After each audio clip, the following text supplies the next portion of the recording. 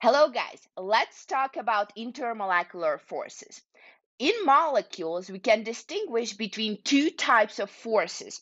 Intramolecular, which are within the molecule. For example, if I have hydrochloric acid, HCl, this polar covalent bond is going to be an intramolecular force between the two atoms. Now I know that this bond is actually polar because chlorine has a significantly higher electronegativity compared to hydrogen. So it pulls away the electron from the hydrogen atom. This is going to produce a partial positive charge on the hydrogen side and the partial negative charge on the chlorine atom side. Now, what are intermolecular forces? Those are forces between molecules. So if I draw another HCl molecule next to my first one, and I also know that the hydrogen side is going to be partial positive and the chlorine side is going to be partially negative, there is going to be an electrostatic attraction between the chlorine atom of one of the molecules and the hydrogen atom of the other molecule. So this force right here between the two molecules is called intermolecular attraction or intermolecular force. Now, very, very important to understand that the attractions between molecules are not nearly as strong as the intramolecular attractions or bonds that hold the compounds together. And the fundamental difference between states of matter is the strength of the intermolecular forces of attraction. So if you have really, really strong forces between molecules, they're going to be closer to each other. When you have weaker forces, they are going to be further away from each other. And many physical properties reflect the strength of these intermolecular forces, for example, the boiling point of a compound. And this makes sense because if you think about what happens when a liquid is boiling, in a liquid, we are going to have the molecules closer to each other. And in a gas, we are going to have them separated and then just zooming around, right? So the boiling point will reflect how hard it is to separate the molecules from each other in a liquid compared to the gas. So if there is a lot of attraction between the liquid molecules, it's going to be harder to get to the gas phase, whereas where there is small attraction is going to be easier to evaporate from a liquid into a gaseous phase. Okay, now the question is, how do we figure out how strong are these intermolecular forces? Well, we have to look at the three types of intermolecular forces between neutral molecules. And I'm going to start with the weakest and go to the strongest types. So the weakest type is the so-called London dispersion forces, or LDF. These are also called instantaneous dipole-induced dipole interactions. Okay, so all molecules actually have these type of force. They can be quite significant for heavy molecules. However, they are quite weak in general. Now, stronger forces are the so-called dipole-dipole forces, which exist between polar molecules, and a special case of dipole-dipole interactions is called hydrogen bonding, and it's really awesome and fascinating. You are going to see it in a few minutes. But first, let's talk about London dispersion forces, or LDF. So these forces are named after the German scientist Fritz London. And these forces are generated between non-polar particles that can temporarily be polarized to create a so-called dispersion force. So let's say that I have two helium atoms next to each other. So this is my first atom and this is my second atom. The nuclei are somewhere here, and I'm going to have two electrons, right? So let's say one electron here. I'm going to just represent it with an X, and another electron here. So this is atom A. In atom B, I'm going to have the two electrons here and here. So these are all my electrons. And as time goes by, the electrons are moving around, right? So I have again my atom A and my atom B. And let's say that at some point, both of the electrons in my atom B are end up on one side of the atom, and the electrons in A are just still, all over the place. But at this point, I'm going to have a partial negative charge created on one side of my atom B and a partial positive charge created on the other side of my atom B. Okay, so what happens to atom A at this point? Atom A is like, hey, there is some kind of charge just appeared around me. What if I get polarized and also arrange my electrons in a way to create an electrostatic attraction?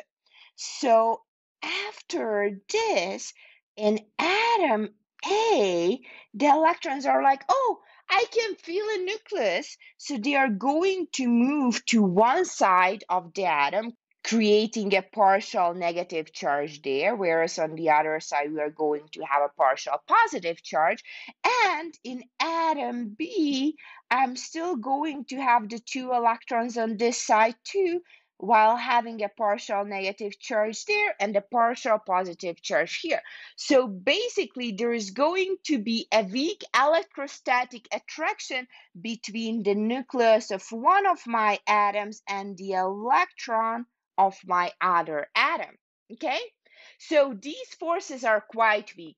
They're short-lived, right? Electrons are zooming around really, really quickly, but they can be very significant for large atoms. All right, let's talk about dipole-dipole interactions. When you have a polar molecule which have a more positive and a more negative end, you are going to see so-called dipoles. So just as at the beginning of this video I discussed in case of hydrochloric acid, we are going to have a partial negative charge on the chlorine atoms, a partial positive charge on the hydrogen atoms. And if we have two molecules, the negatively charged chlorine atom is going to be attracted to the positively charged hydrogen atom of another molecule. So the bond between the hydrogen and the chlorine atom within one molecule is going to be polar covalent, and the bond between a chlorine atom of one of the molecules and the hydrogen atom of the other molecule is going to be an intermolecular attraction, more specifically a dipole-dipole interaction. Okay, I hope this makes sense. So there are actually even stronger dipole-dipole interactions which are called hydrogen bonding. So this is a special type of interaction in which case the molecule contains a hydrogen atom which is bonded to either a nitrogen or an oxygen or a fluorine atom. And the easiest way to remember this is just to remember, hey, hydrogen just wants to have fun or fun, right? Because fluorine, oxygen, nitrogen, F-O-N. Don't mix it up with U because that's uranium, and then there is definitely no hydrogen bonding involving uranium in this case, okay? So what are the examples? Well, the simplest example is hydrofluoric acid. When I have a hydrogen atom bonded to a fluorine atom, we are going to have a partial positive charge on the hydrogen side and a partial negative charge on the fluorine side. Now, if you remember, fluorine actually has the highest electronegativity between all the elements. So because of that, fluorine is like, hey, hydrogen, give me all your electrons. So the hydrogen side is basically going to be a bare nucleus because hydrogen only has one electron and fluorine is taking it away. Okay, and there will be a so-called hydrogen bonding between the hydrogen atom of another hydrofluoric acid molecule. Okay, so this is still the same as the dipole-dipole interaction that we discussed at the beginning. The difference is that here we have a fluorine atom involved. The same happens in case of water and ammonia. Let me show you.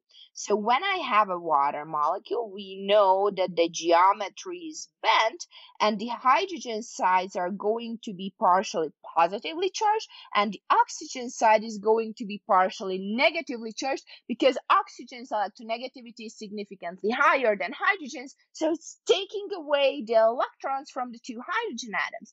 And then when it meets with another water molecule, there will be a hydrogen bonding between that oxygen atom and the hydrogen atom of the other water molecule. So we are still going to have the partial positive and the partial negative charges. Same thing happens in case of ammonia, which is NH3. Right, so I'm going to draw it right here. So nitrogen has a significantly higher electronegativity than hydrogen. So we are going to have a partial negative charge on the nitrogen atom and partial positive charges on the hydrogen atoms. And when it meets with another ammonia molecule, there will be hydrogen bonding between the nitrogen atom and the hydrogen atom of the other ammonia molecule. Okay, so still partial positive charges and partial negative charge. Okay, I hope this makes sense. Actually, hydrogen bonding is really, really awesome. Why? Because it actually gives the double helical structure of the DNA. So large molecules are called macromolecules, such as DNA. And it's possible to have bonding between parts of the same macromolecule, which is going to induce folding in specific ways into a specific shape. So the double helix of the DNA molecule is actually mainly caused by hydrogen bonding between the so-called base pairs. So there are 4 bases in a DNA molecule: guanine, cytosine, adenine, and thymine.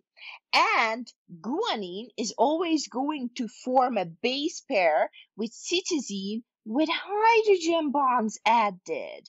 And if we look at the DNA, so these are basically the flat parts right here in the DNA structure. Okay, so when you actually separate the 2 strands of DNA, if you have a cytosine on one side, you know that if you add another strand to it, you need to have a guanine there, right? Because they actually give you a match. And the same thing happens between adenine and thymine with these hydrogen bonds. Okay, I hope you enjoyed this topic and I hope it makes sense. See you in the next video.